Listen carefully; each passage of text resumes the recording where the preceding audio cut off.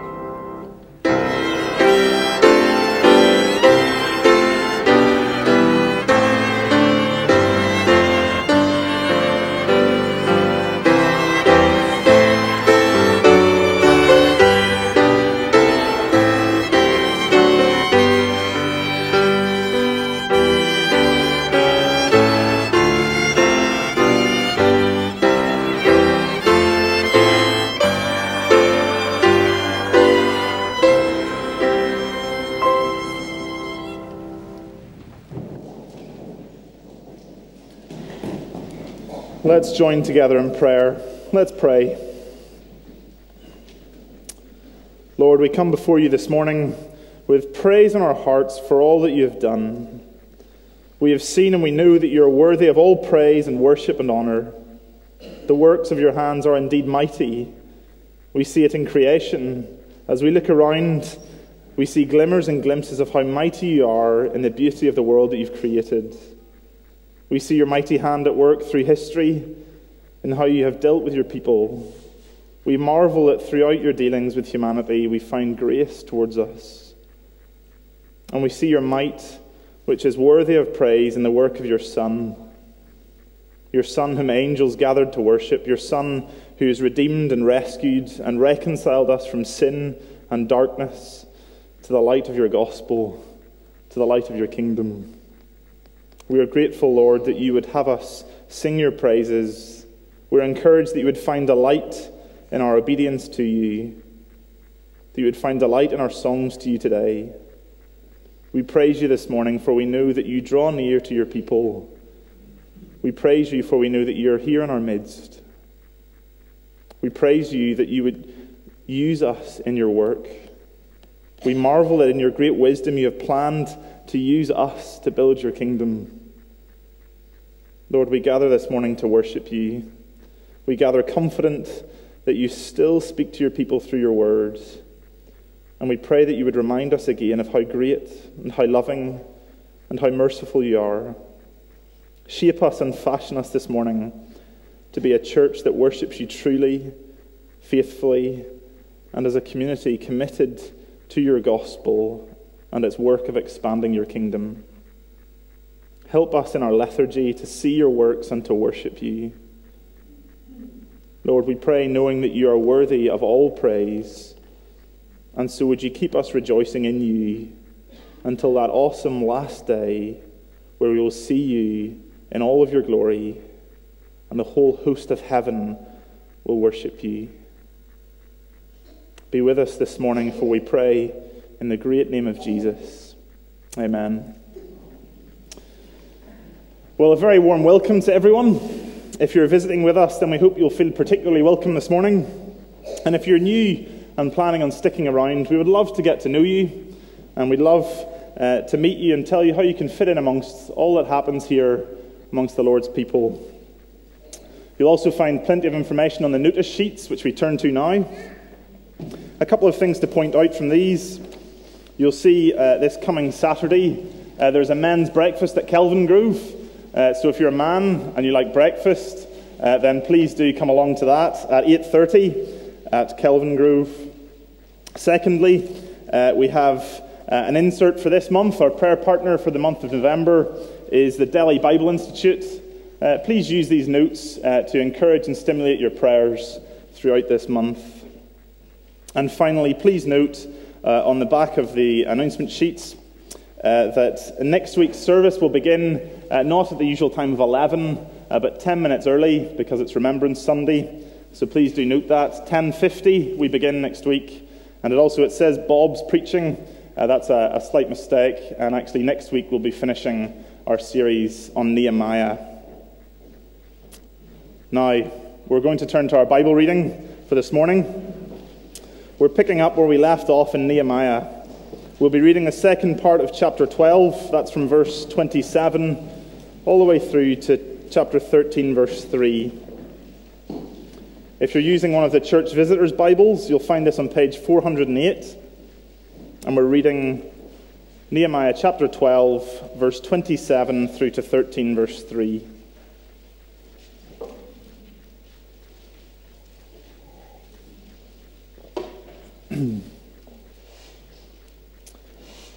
And at the dedication of the wall of Jerusalem, they sought the Levites in all their places to bring them to Jerusalem to celebrate the dedication with gladness, with thanksgivings, and with singing, with cymbals, harps, and lyres. And the sons of the singers gathered together from the districts surrounding Jerusalem and from the villages of the Netophathites, also from Beth Gilgal, and from the region of Geba and Asmaveth, for the singers had built for themselves villages around Jerusalem.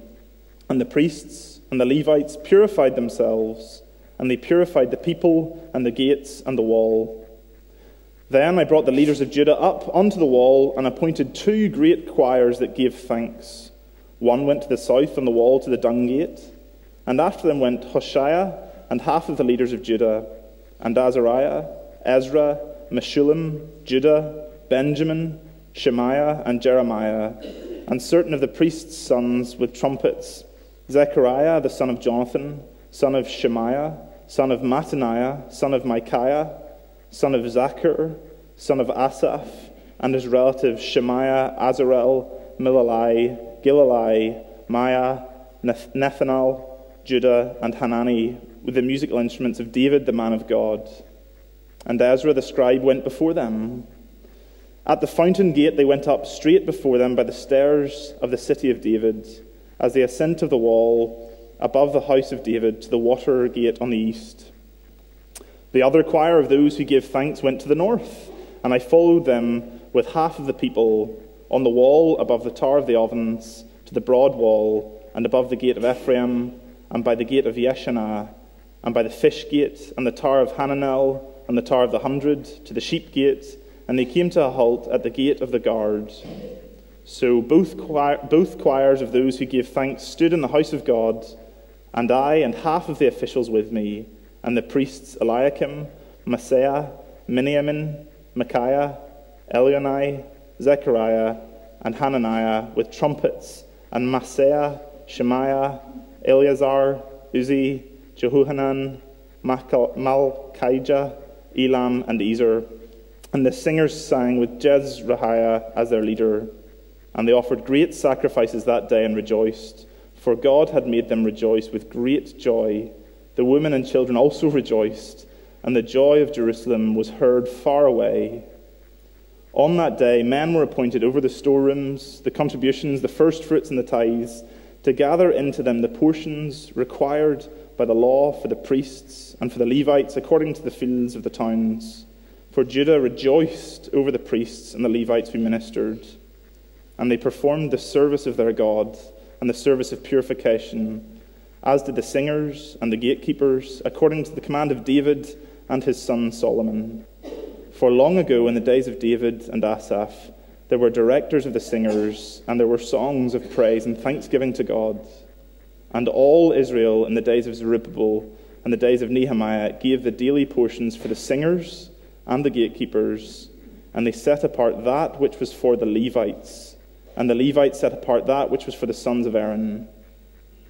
On that day they read from the book of Moses in the hearing of the people, and in it was found written that no Ammonite or Moabite should ever enter the assembly of God, for they did not meet the people of Israel with bread and water, but hired Balaam against them to curse them. Yet our God turned the curse into a blessing. As soon as the people heard the law, they separated from Israel all those of foreign descent. Amen. Now may God bless to us this, his word. We're going to have a few moments of quiet now whilst the offering is taken up. You might want to read these words again, or maybe take the time to pray for someone you know who's struggling along.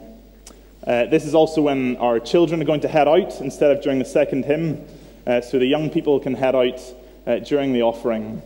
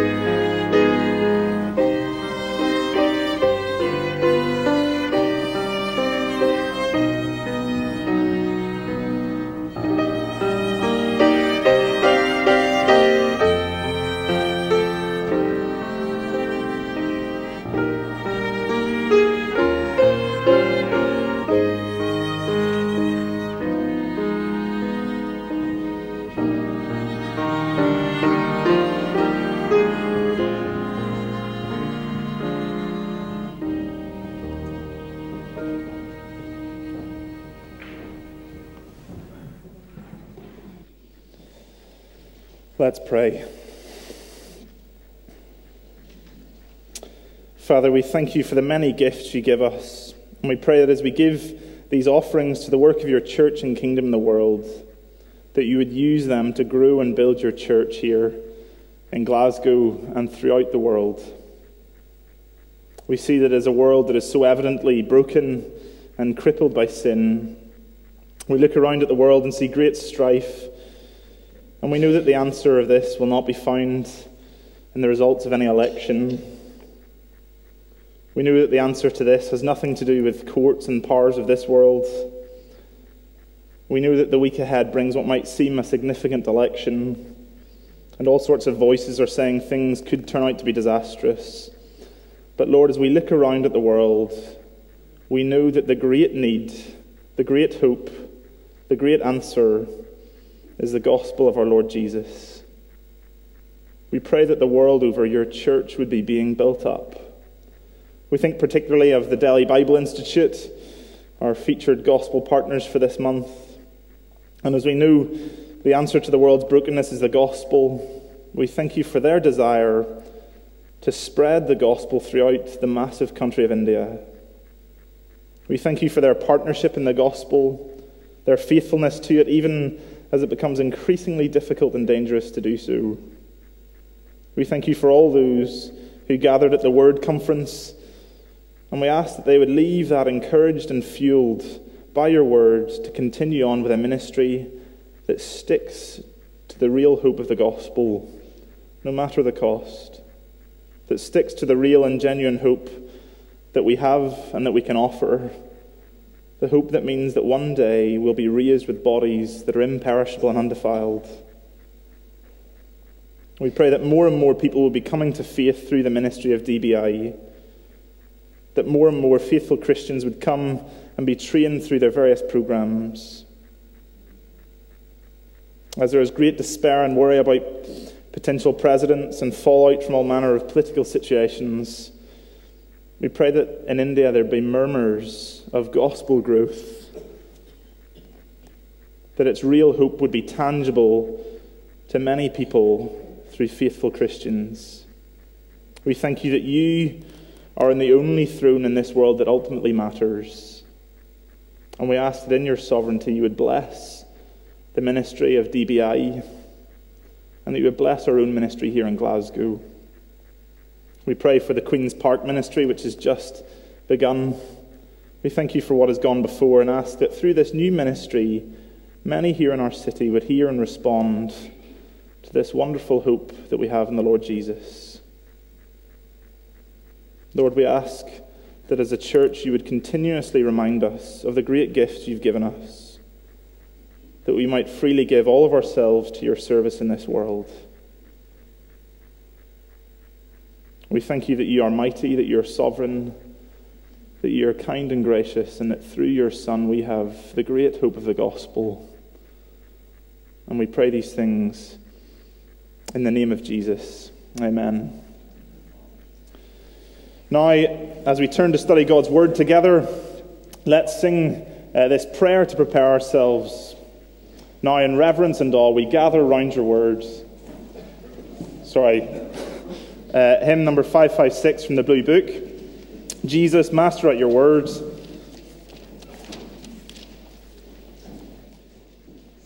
So that's in your Blue Books, 556.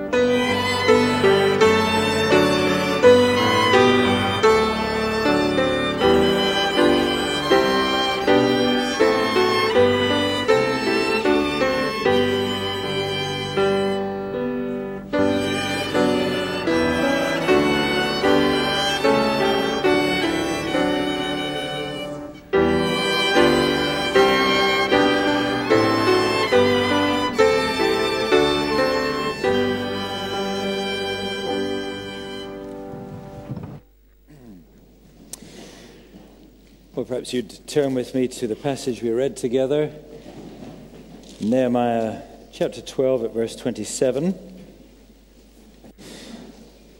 My voice is a bit raspy this morning. Please forgive me. It sounds a lot better than it did 2 days ago, I can assure you. Here's a chapter all about reformed worship. Last time in chapter 11 and the first half of chapter 12, all about the repopulation of the city and repossessing the land, we saw the restoring of true kingdom witness. God's people fulfilling their calling as a people, literally set on a hill to bring light to the world, the knowledge of the one true God of heaven, and how the one true God of heaven could be reached and known. But in today's section, we see, I think, an equally vivid picture of real worship restored. The worship of a renewed congregation of God's people, reformed as they've been by the word of God. Now don't worry, the title of Reformed Worship does not presage a lecture on the regulative principle or anything like that. Actually, it's an important principle, but mostly misunderstood, I think. There's some on the fringes of the Reformed Church seem to think that it means we should have only unaccompanied exclusive psalmody in the worship of the Christian church. But don't worry, we're not going to go down blind alleys like that this morning. But nevertheless, the corporate worship of the Christian church is an important thing, and it's an issue for many in the evangelical church today. There's a lot of ignorance, there's a lot of confusion around the whole language of worship as it's commonly used today. For some today, worship is only what you do in church. And in fact, for many people, worship is only what you do when you're singing in church. We'll now have a time of worship, and we'll sing some worship songs. Others, rightly, point out, in fact, that the New Testament doesn't talk about worship that way at all. That it never means just the singing in church or anything like that. But rather, the New Testament talks about worship as involving the whole of our life. It's the whole of life and obedience to God in Jesus. It's about presenting our bodies as a living sacrifice, our minds transformed and renewed by the truth of God. That is your spiritual worship, as Paul says in Romans 12, verse 1.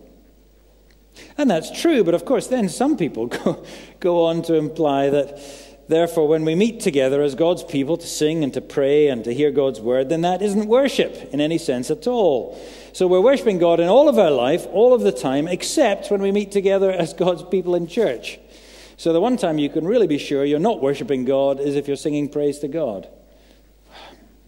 We can be so stupid, can't we, in the church? We're so silly, falling off the horse one side and then the other. Well, look, here is a chapter that has a lot to teach us about both the special seasons of what we might quite rightly call the church's corporate worship, and also the sustained systems of corporate life and obedient living that is the ongoing sacrifice of living worship in God's people, day in, day out, and year in, year out.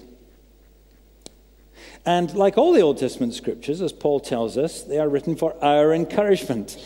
They're here to give us endurance and hope. And I want us to be encouraged. And I hope that this will encourage us to see that there is a need both for particular rejoicing in the church's life, but also for persistent routine. That is just as much the true worship of the church today. Just as vital if the people of God are going to be renewed and transformed and reformed by the word of God to do the work of God that is the calling of God's people in our age just as much as it was in Nehemiah's generation. Indeed, it's true in every generation. So let's then look at this section, which one writer says is one where we reach what appears to be the climax of Nehemiah's career, the dedication of the wall, whose construction so dominated the first half of the book. And the message, I think, is really very plain. The real worship of a reformed congregation of God's people needs both real celebration and real constancy. Look first then at verses 27 to 43 of chapter 12, where we see pictured so very clearly real celebration. These verses speak of the particular rejoicing of a special season of corporate worship for this reformed and renewed people. And I want us to look at what characterizes this time of special corporate gathering to celebrate the Lord's goodness to his people. And we might say it's the 3 R's that we need to learn about corporate worship. First, I think we can say that it was marked by real reverence. And you see that in the careful preparation for this corporate gathering that's laid out in verses 27 to 30. Careful plans in verses 27 to 29. Bringing all the Levites from all over the country to Jerusalem, ensuring that the orchestra was all well provided for, gathering the singers, verse 29, building campsites for them all around Jerusalem, no doubt so that they could have multiple practices, so that when the time came for this great day, everything was exactly as it should be. Now, Derek Kidner comments, elaborate festivities can be hollow, but where the occasion is great, the demanding business of planning and proclaiming and assembling and rehearsing by no means is to be despised. Careful plans for the corporate gathering of God's people. And notice verse 30, careful purification. The priests and the Levites purified themselves, the people, and the gates and the walls. This was a ritual purification, no doubt, of sprinkling water and blood and so on. But it indicated a real attitude of penitence and reverence for God, who is holy, and who is not to be treated casually or with contempt. And do you see all this preparation, all this reverence? It's about taking God seriously. That's what all this purifying, all this planning signifies. And yet, as Ralph Davis points out, this sort of approach stands in direct opposition to much modern evangelicalism, where the last thing we seem to find amongst all the chatter and good cheer is this serious preparation. Our approach, he says, is casual rather than careful. Now, I'm afraid that's true today in a very large extent, isn't it? You go to any Christian Union meeting in the universities and colleges, and you'd be forgiven for thinking that chaos and disaster and disorder and the absence of any kind of planning and preparation is what marks the presence of the Holy Spirit of God. And you'll find that in many churches as well. But we all have to ask ourselves, don't we, are we really taking God seriously?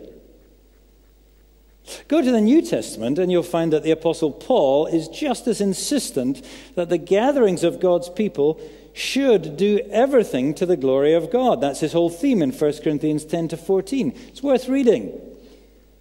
And he repeatedly rebukes the Corinthian church for their disorder and for, therefore, their dishonoring conduct to God. And he instructs them again and again they've got to behave properly when they gather together around the Lord's Supper and in all their meetings. Because, says Paul, God, our God, is not a God of disorder and confusion. And that's why he instructs all things, says the apostle of Christ, should be done decently and in order. You see what he's saying? He's saying where people take God seriously, there will be a real reverence evident in how they conduct themselves and how the church conducts itself. That's a good question, isn't it, to be reminded of ourselves, to ask ourselves, am I really taking God seriously? And the Bible suggests that at least in part, that will be manifest in the manner of our preparation for our special times of corporate gathering as a congregation. Both our practical preparation and also our spiritual preparation. Now, if you've got an important job interview, you won't treat it casually, will you? You'll make sure you're there on time, you're not late, out of respect for the person interviewing you and the company you're going to work for, but also out of self-interest. You don't want them to think, I don't really care whether I get this job or not. You'll make sure you've washed, won't you, and you've combed your hair and you've put something decent on to wear. You won't turn up looking like a tramp. And it's the same if you go to get your OBE in Buckingham Palace from the Queen, which I'm sure perhaps some of you might do in the future. Well, maybe not, but anyway. You'd prepare for that, wouldn't you? My goodness, you'd prepare. And we do the same if we go to a wedding, if we go to a social dinner. We prepare, don't we? It's a respectful thing to do. If you've got an exam that's important, unless you're a complete idiot, you will not go out partying till 4 o'clock in the morning the night before, will you? So that you appear there bedraggled and half asleep and totally unable to concentrate, unable to perform. Of course you won't do that. And all of these things we take seriously, don't we? We make careful preparation, and that shows our proper respect, our reverence for what's going on. Well, how seriously do we take God, the God of heaven and earth? Seriously enough to turn up on time even for church, rather than be late every single week?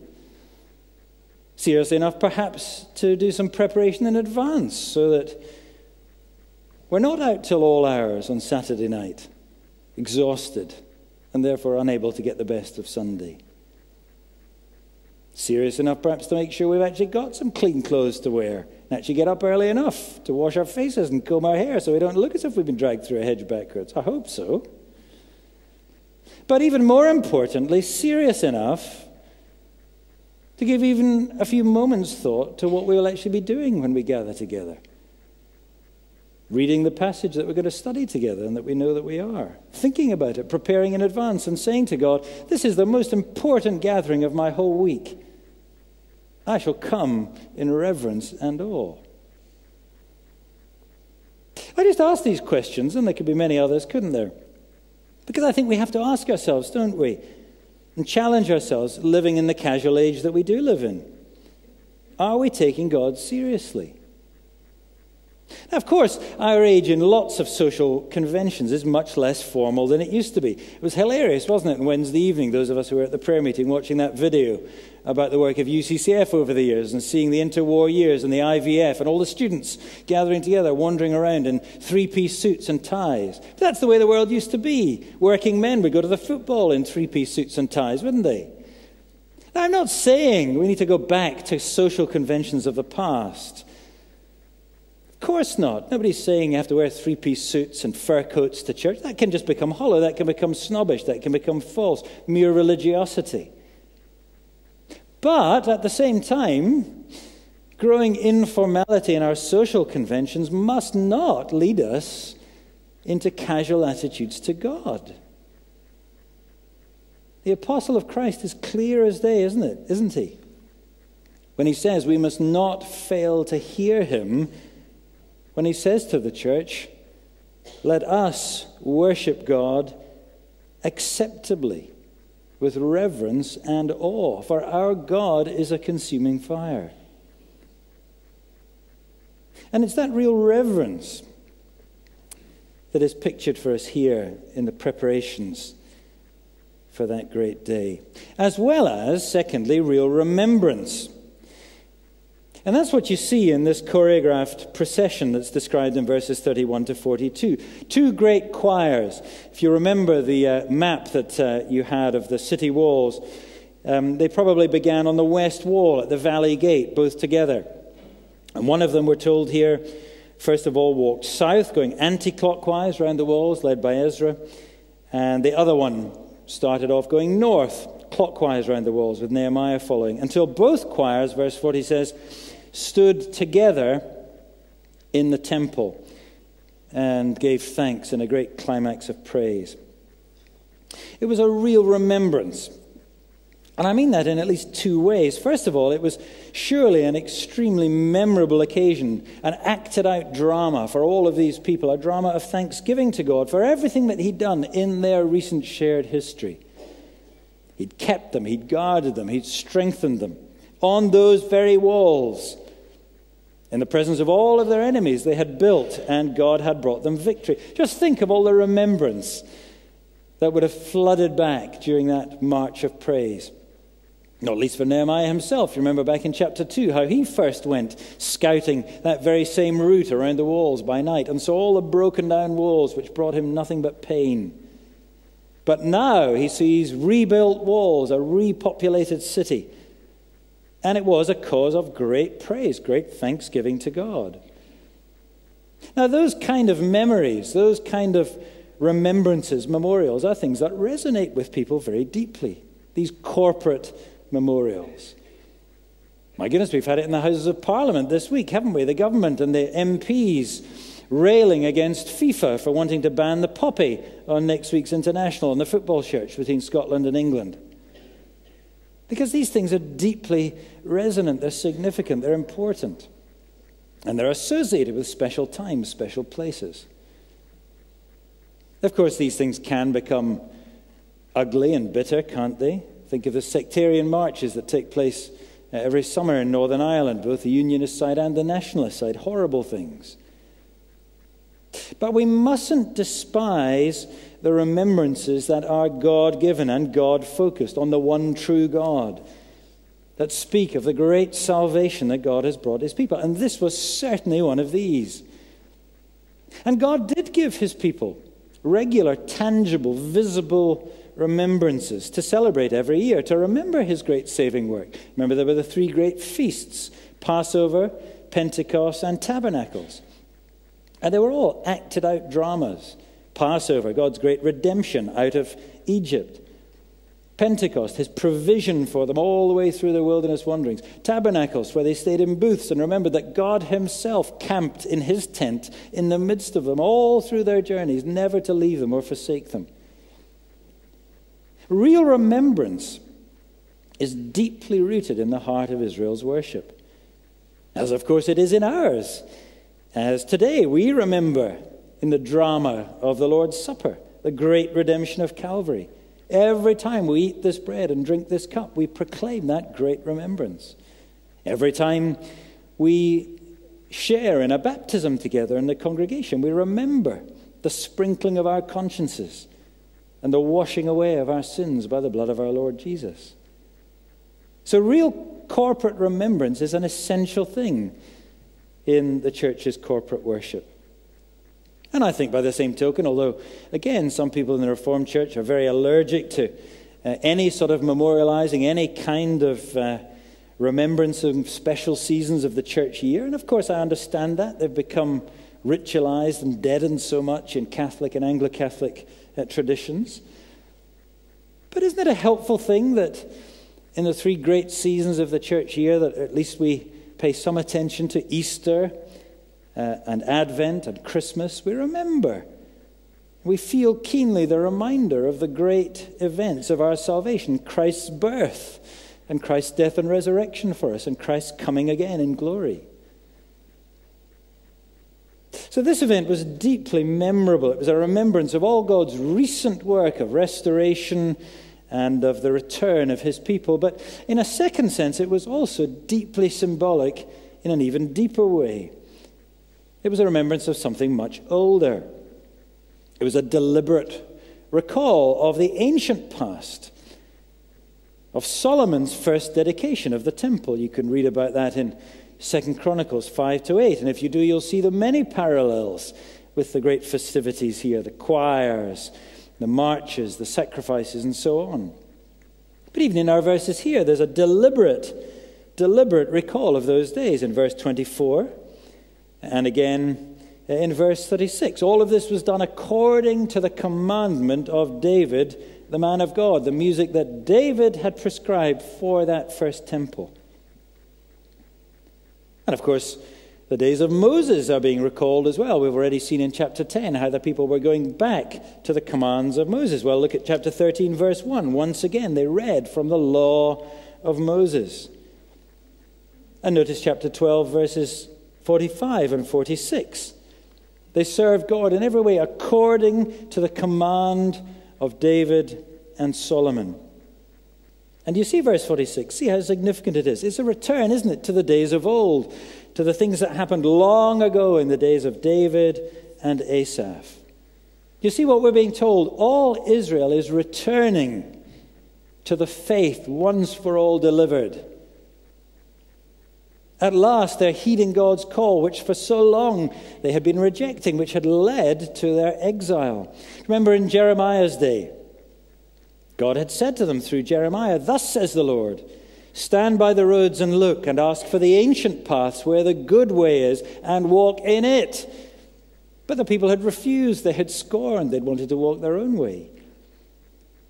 And they'd been cast out into exile. But here is a conscious remembering that has them deliberately returning to the old path, the one true path. They're remembering who they are. They're remembering what story it is that they belong to. They're remembering whose they are, to whom they belong. It's a great remembrance that is recommitting them to their true destiny.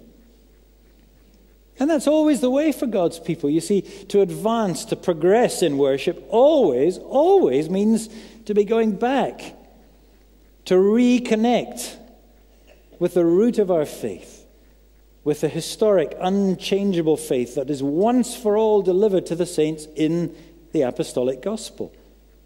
Only through fellowship with the apostles, says John at the beginning of his letter, only through fellowship with them, the true foundations of our faith, can we, through them and their testimony, share fellowship with the Father and the Son. Only thus. That's why here this morning our table points us backwards, points us back to Calvary, back to the cross, back to the historic foundation upon which all our hopes for today and for the future are founded. And that's why our corporate worship too must be rooted in remembrance. It must constantly be taking us back to the unchanging and unchangeable gospel of our Lord Jesus Christ. Real reverence and real remembrance. But don't miss, this is so important, don't miss the real insistence here also on real rejoicing. Look at verse 43. One writer says it is unparalleled in its intensity in the emphasis on joy. 5 times in the verse is the word rejoicing or joy. And in fact, it's all through the passage, isn't it? From the glad thanksgiving of verse 27 to the marching choirs giving thanks, verse 31, verse 38. Again, the final crescendo of thanksgiving in the temple in verse 40. And this time, notice, it is not like it was back in Ezra chapter 3 when the temple was completed. What happened there? There was great joy, and in the midst of it, also great weeping. But there's no weeping here, is there? It's just sheer joy in what God has done. It might surprise you to know how often in the Bible, in the Old Testament and in the New Testament, how often rejoicing and joy is commanded. Back in Deuteronomy 16, the commands for the Feast of Tabernacles tells the people that you are to be altogether joyful. And Paul is just the same in the New Testament, isn't he? Writing to the Philippians, rejoice. Again I will say it, rejoice in the Lord always. Again I say rejoice. Let thanksgiving be central and constant in the life of the church. That's the note all the way through our Bibles. And it's not just because God wants us to have joy and to be rejoicing, but it's because God delights to presence himself in the midst of a people who are rejoicing in him. Psalm 22 verse 3 says that God inhabits the praises of his people, or God is enthroned on the praises of his people. It means he's present in the midst of his people who are delighting and whose joy is truly in him. And that means he is made manifest to them. He is there to bless, to encourage, to reveal himself, and even to bring salvation to others. My father once put it this way: when the praise of God's people rises up spirit-filled, it is an evangelistic instrument usable in God's hand for blessing. And that, I think, is what is indicated to us here in verse 43, where it says that the joy of Jerusalem was heard far away. It doesn't just mean that the music was loud and it was heard. It means the message was being heard. That people heard and understood that the living God was back in the midst of his people there, that the God of heaven can be found there in that place among those people. Isn't that a wonderful, wonderful thing for people to understand about a gathering of God's people? There is God in that place in the midst. But that's what Paul says ought to be true of the Christian church, gathered in praise to God its Lord. As long as that praise is intelligible, of course. In 1 Corinthians 14, he speaks about it, and he says to the Corinthians, if unbelievers, if outsiders come in among you in a church meeting, if you're all speaking in tongues, they'll think you're out of your mind. Well, of course they will. But, he says, if all are prophesying, that is, if all are telling forth the greatness of God intelligibly, not least in their song, then what they will say is, surely God really is among you people. And Paul says some will encounter him there. They will even bow down in worship and give their lives to the Lord Jesus Christ. And that is what was happening here. People were saying, God is among this people. And they would want to come and find him, just as in Jesus' earthly ministry. Word got around, didn't it? Wherever Jesus was, he's in that place. And the hungry, the thirsty, the needy, those who are seeking, came to find him. And they found the presence of the Lord among his people. That's what we want here, isn't it, as a church? We want our joy to be heard of, to be known all over this city. We want people to be saying, well, that's a place where the true living God can be found, in amongst those people. We want it to be a place where the hungry, the thirsty, people who are searching for they know not what, but searching, where they come and they sense in the midst of us here, here is the living God. I don't understand it yet fully, but I can see it. I can feel it. God is really among you people. So tell me, how can I find this joy that you have? This that's so evident in your lives. That's what we want people to feel and to sense and to say about our gatherings, isn't it? Not as a friend of mine who was on holiday a couple of weeks ago and went to an evangelical church, a Bible preaching church. And he said to me it was cold, cliched, ossified, repressed. The whole congregation looked bored out of their minds. That's a terrible thing, isn't it? We don't want people to think that here. Surely there must be food for thought for us all in these verses. Are our particular seasons of worship, our Sunday gatherings, our weekly gatherings, are they full of reverence and remembrance and rejoicing like that? Let's ensure they are, friends. We need to. We need it to be known far and wide across this city that the Tron Church is a place where the living God can be found because he's there in the midst of his people.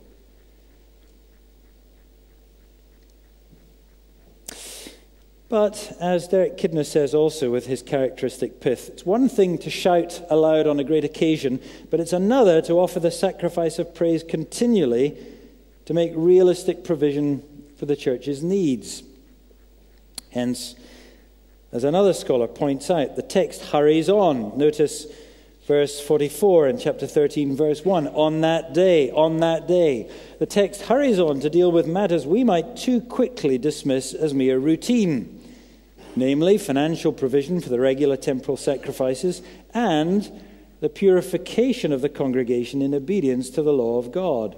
Without such a routine, the author seems to be implying, the joy of a single day can never be sustained.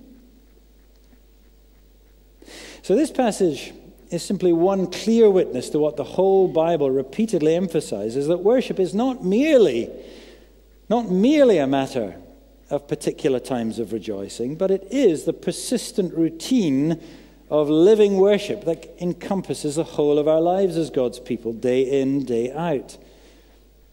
And that's why from verse 44 down to 13 verse 3, we're shown clearly the need not only for real celebration, but also for real constancy. The persistent routine of a sustained system of corporate worship for this reformed and renewed people. Let me quote to you from Professor Williamson of the New Bible Commentary. A very profound comment, I think. Although it's usually the high points of success that impress themselves on the memory, the true gauge of spiritual progress in the individual as well as in community life is the extent to which what might be passed by as the normal has been transformed. The form of the narrative at this point emphatically asserts that without such progress in regard to the ordinary, the climaxes and celebrations will fade all too quickly into tarnished memories. And that's very true. How many so-called spiritual awakenings have just faded out as a flash in the pan because of that very reason. You see, the whole point of the special and the extraordinary is not to perpetrate what by nature is unique and transitory, but it's to transform the ordinary, ongoing life of God's people. And that's why these two paragraphs come hard on the heels of what we've just read. And they're all about the ongoing provision for God's work and about the ongoing purity of God's people. It's very plain, verses 44 to 47. They're all about the need for real corporate provision. They're to be a people devoted to God, and therefore there must be an essential setting apart to God. And that's tangible, we're told here in verse 47, in a setting apart of all the necessary provision for God's work. You see, it's all very well to say, well, we want to be spirit-filled in the church. But don't forget what the apostle says to the church in Acts chapter 5, verse 32. The Lord gives his Spirit to those who obey him. And we've already seen very clearly in chapter 10 that the obedience of faith, which is real, which is tangible, provides for the work of God's kingdom. And that's why these portions are mentioned here, verse 44. Portions that are given, notice, verse 44, according to the command of Moses, and verse 45, the command of David and Solomon. And by the way, for those of you who are particularly interested in covenants, notice that all covenants in the Bible have commands to be obeyed. Not just Moses' so-called law covenant, but the covenant of David also, and of course the new covenant. And the greater the grace and the promise of God's covenant, the greater the commands and the responsibilities. How much more, says the writer to the Hebrews, are we called to obey the voice that warns us, not just from the earth, but from the heavens in the new covenant. And they did obey here, notice verse 47. Indeed, that provision, according to God's command, marked out this entire era, we're told, all the way through Ezra and Nehemiah, from Zerubbabel, that's way back in Ezra chapter 1, right through to the time of Nehemiah. And you see the point is very clear, isn't it? The great days of blessing, the great days of praise and joy and thanksgiving for God's people, like it was back in David's day, they will also be always the days when God's people are providing together as commanded for the work of his kingdom. A renewed people with God's Spirit in the midst will always be a giving people, a generous people, a people set apart in every way to God, and therefore seeking first the needs of the kingdom of God, constantly contributing together to the work of his house. Notice verse 47. It's all Israel. All Israel gave the portions that were set apart for the work. That is real kingdom partnership, isn't it? Real kingdom fellowship, real kingdom sharing, real kingdom communion. It's the same word in the New Testament, translated all these different ways. Real communion of God's people is not just sitting around the Lord's table eating the bread and wine together. Real communion is sharing in the worship of the real constancy of committed cash for the kingdom of God. And we need to ask ourselves, is our worship constant in the manner of these verses? And is it constant in the manner of verses 1 to 3 of chapter 13, which speak of real corporate purity? You see, they and we are called to be a people distinct from the world. And so there is always going to be a necessary setting apart from this world and from those who are opposed and hostile and even haters of God and of his truth. I once heard it suggested that these verses indicated that legalism was creeping into the life of Israel here, because when they read in verse 1 that no Moabite, no Ammonite should enter the assembly of the Lord, they overreacted. And they separated themselves, as verse 3 says, from everybody of foreign descent. That is to totally misunderstand these verses. No. These people are showing a proper understanding of the Bible in its context. And they're applying it thoroughly to their own situation. It's the very opposite of a kind of wooden and literalistic understanding. They clearly understood when they read Deuteronomy 23, which is where these verses are from, that those particular instances mentioned there were those who are real enemies of God's kingdom. Derkin is quite right. He says it's the Ammonite and Moabite in his native capacity as the embodiment of Israel's inveterate enemy and corrupter who is in view. It's the son or daughter of a foreign god, as Malachi 2 verse 11 puts it, who's in view, burrowing into the life of Israel. And that is what can never ever be among God's people. God's people cannot pretend that such alliances with unbelievers are not dangerous. We can't just mix our lives up with them in close relationships in that way. No, as chapter 10 has already talked about, they had rededicated themselves to a necessary separation, which is always at the heart of real living faith. And Paul says exactly the same thing to the New Testament church in Corinth. For what partnership, what communion, what fellowship, what sharing has righteousness with unrighteousness and lawlessness, or light with darkness, or Christ and Baal? For we are the temple of the living God, says Paul. Therefore go out from the midst and be separate. Touch no unclean thing, and I will welcome you. And the people there had made that decisive declaration back in chapter 10, verse 28, to set themselves apart from the ways of the world and to the ways and the commands of the one true God. And no amount of praise or thanksgiving or special celebration can mean anything at all if that holiness of life is not the great constant in their lives. Because that alone is true worship that God accepts. So this is not a racial separation, not at all. It's a religious one, or rather it's a relational one. To be loyal utterly to this God, to the one true God, means that you must forsake all others. All other gods, including Eros, the great god of sex, the god of our age today. You cannot follow Eros' commands upon your life, where they oppose God's and have fellowship with him. We have to put behind us the god Plutos, the god of wealth, the god Kratos, the god of power that wants power over our own lives. All these ancient gods are alive and kicking in the 21st century West today, friends, and you know it. That's what this is about. Ezra 6, verse 21 makes it very clear that people from other places, foreign people, who likewise separated themselves from what he calls the uncleanness of the peoples of the land to worship the true God of Israel, they also were welcome among the people of Israel because they become like them. But what he's saying here is it doesn't matter what your pedigree is in Israel or in the Church of Jesus Christ. There's no other way to worship the true and living God but to set yourself apart to him and from all other gods. And forsaking all other, keep thee only unto him as long as you both shall live. So it's not legalism.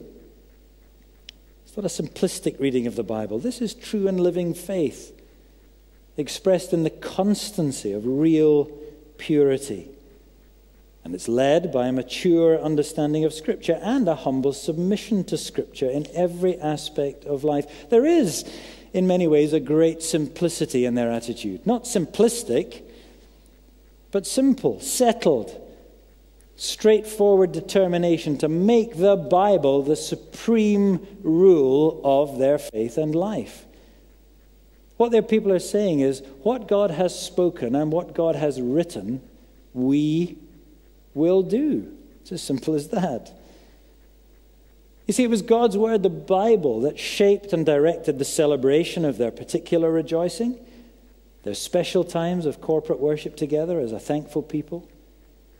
And it was the Bible that shaped and directed the constancy of their persistent routines, the ordinary day-to-day life as God's holy people. Great celebration and great constancy. And the Apostle Paul says, these things are written for our instruction, upon whom the ends of the ages have come. So let's take heed and learn and be like them. And how much more as a Christian congregation, how much more ought we to be marked by real celebration of what God has done for us, suffused with real reverence, yes, and real remembering, but also real rejoicing, and marked by real constancy in the provision of a people who are utterly devoted to God, and in the purity of a people who are truly distinct from the world. Well, may God help us and teach us. Let's pray. Lord, help us to be a truly worshipping people, we pray. In our special times, week after week, grant us a desire, grant us a longing for your presence, an expectancy in our hearts that we should never come together in this place, but that we are so consciously preparing ourselves to meet with you, the living God, to hear your voice, to encounter your power, so that all who ever do come among us will see that and know it, and know without doubt that you're here, that you're in the midst of us and you can be found. And grant us constancy, Lord, in all our daily walk, that we should be in every way set apart to you as yours alone, and living for your kingdom alone, and not living for the loves of this world. And that we may obtain the glory that you've promised us in the gospel of your Son. Make us also love all that you have commanded us. In that same gospel of your kingdom, we pray. Through Jesus Christ, our Lord. Amen. Well, as we come together around this great table of remembrance, we're going to sing together number 432. Lest we forget Gethsemane, lest we forget Christ's agony, lest we forget his love for us. Lead us to Calvary. King of my life, I crown you now. 432.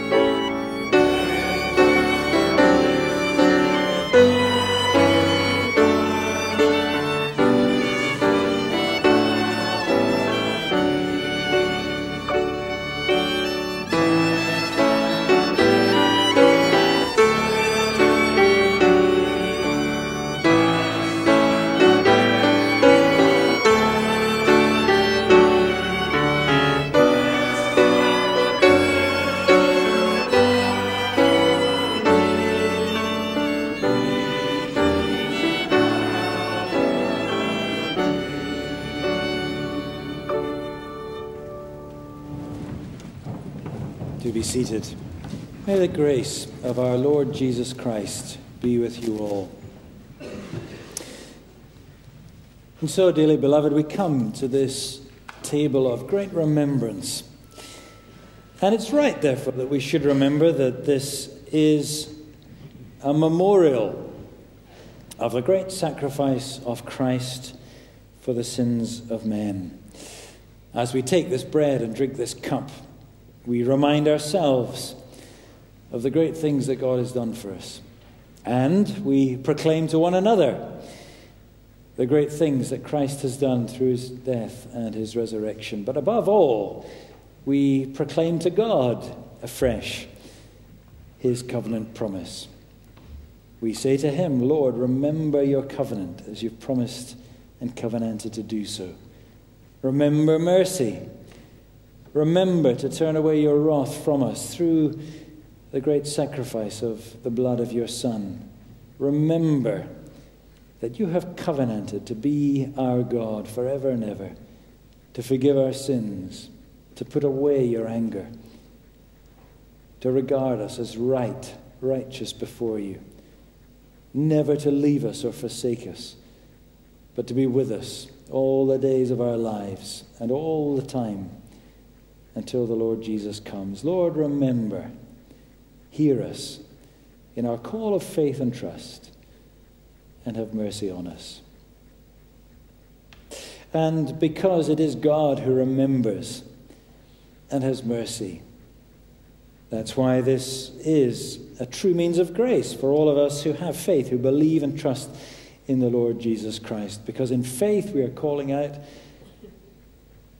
and in mercy and in grace, God is answering and giving us the assurance and the reassurance that we need. That though we are sinners, though we were enemies, yet he has brought us near and will never be separated from us. So this table is a bond and a pledge of our union with Christ and with each other as members of his body. As we look around and see one another taking the bread and the wine, we are visibly reminded in this dramatic way that we are one. And we are together as one because Christ has made us one. We are one in him and never to be separated. And so, of course, it is a real thing that we are doing. Really and truly reaching out in faith and really and truly receiving answers to the heart prayer of faith that goes up to God. And that's why we come necessarily, not glibly, but with knowledge, with faith, with repentance, and with love. Not holding fellowship with evil, not cherishing pride or self-righteousness, but conscious of our weakness, conscious of our sins, knowing our need of Christ and humbly putting our trust in him, hungering and thirsting after him and seeking his grace. And that's why there is a real warning also in this table, as there's a warning in every promise of the Lord Jesus Christ to us. It is a table for sinners, but not for haughty sinners, not for proud sinners. Only for those who are humble, only for those who are truly penitent, only for those who know that everything depends upon his grace and his mercy, not upon our right, far less our righteousness. But all who do so come in humble trust and in real love for our Lord and Savior Jesus Christ. And I can't see your hearts, but you know your own hearts. And of course, God does know your hearts, all of our hearts. To all who so come in that spirit, we can know that we are welcome. This is not our congregation's table. It is no church's table. It is the table of our Lord Jesus Christ. And he it is alone who invites. So let no one hinder you if you come humbly, trusting in Jesus Christ as your Savior. If you belong to his church. Least of all, let your own heart hinder you, because you're conscious of your sin, you're conscious of your sense of unworthiness. Remember Remember that long ago, censorious religious people did say of Jesus, "This man receives sinners, he eats with them." Yes, he does.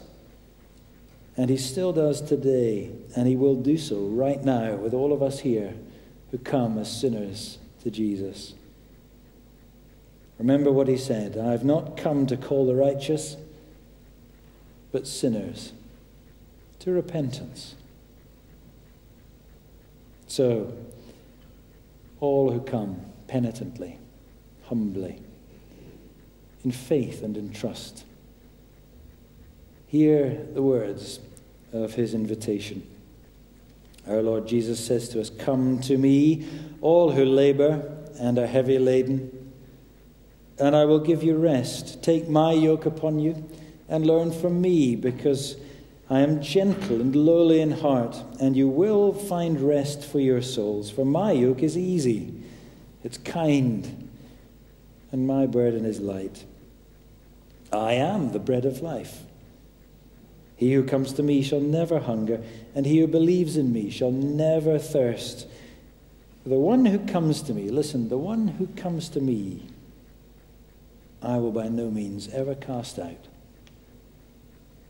So blessed are those who hunger and who thirst for his righteousness. For, says the Lord Jesus, they will be filled. They will be filled. So hear the words of the institution of this supper as they're delivered to us by the Apostle Paul. He said, "I received from the Lord that which I also delivered to you, that the Lord Jesus, on the same night in which he was betrayed, took bread. And when he had given thanks, he broke it. And he said, 'Take, eat. This is my body, which is broken for you. Do this as a memorial of me.' In the same manner also he took the cup after supper, saying, 'This cup is the new covenant in my blood. This do as often as you drink it in remembrance of me.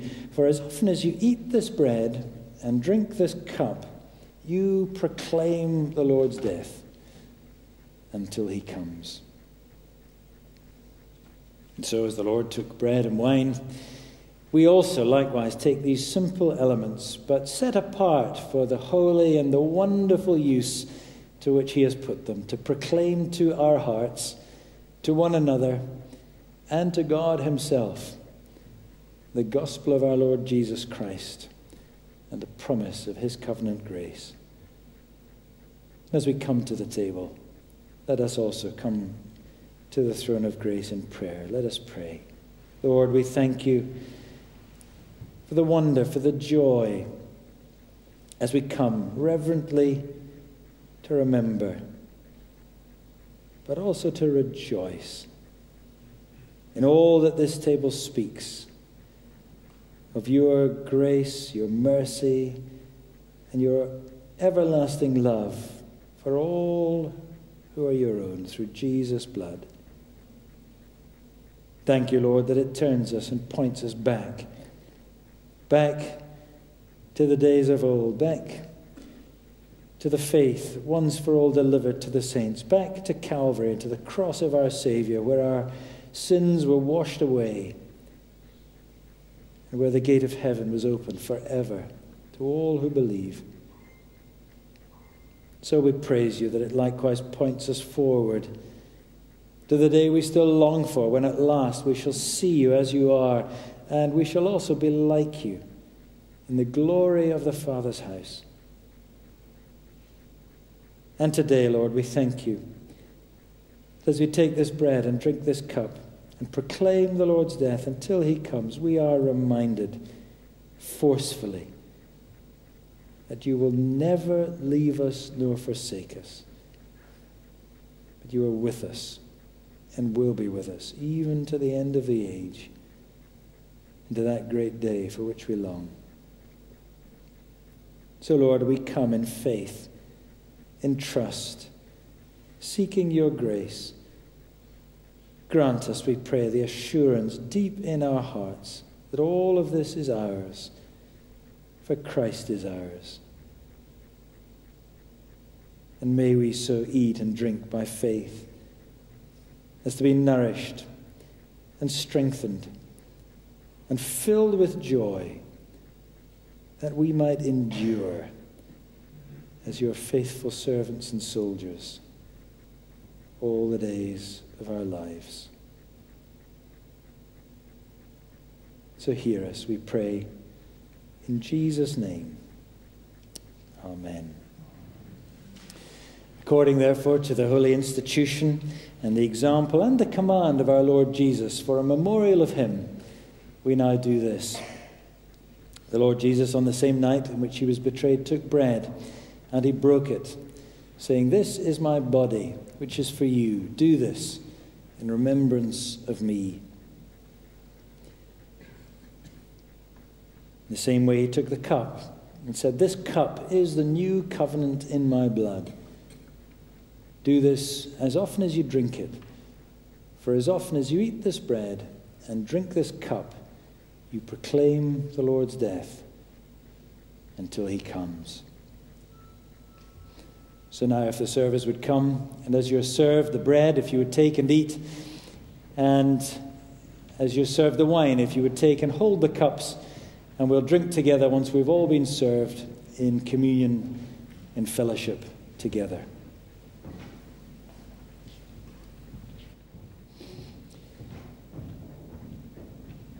The Lord Jesus says, as often as you eat this bread and drink this cup, you proclaim the Lord's death until he comes. So let's drink together in fellowship.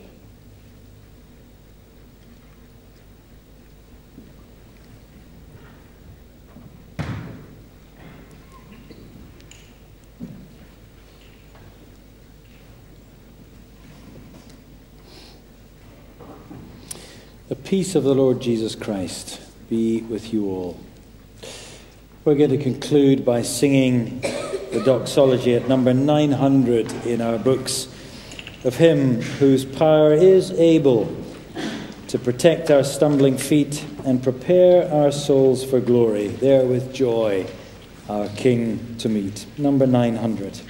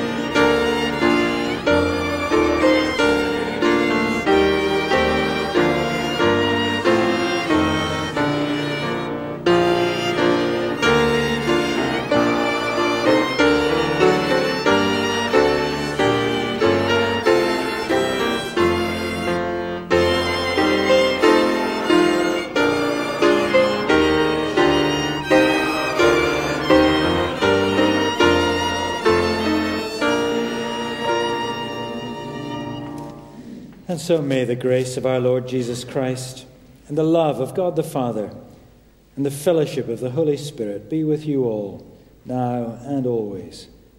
Amen.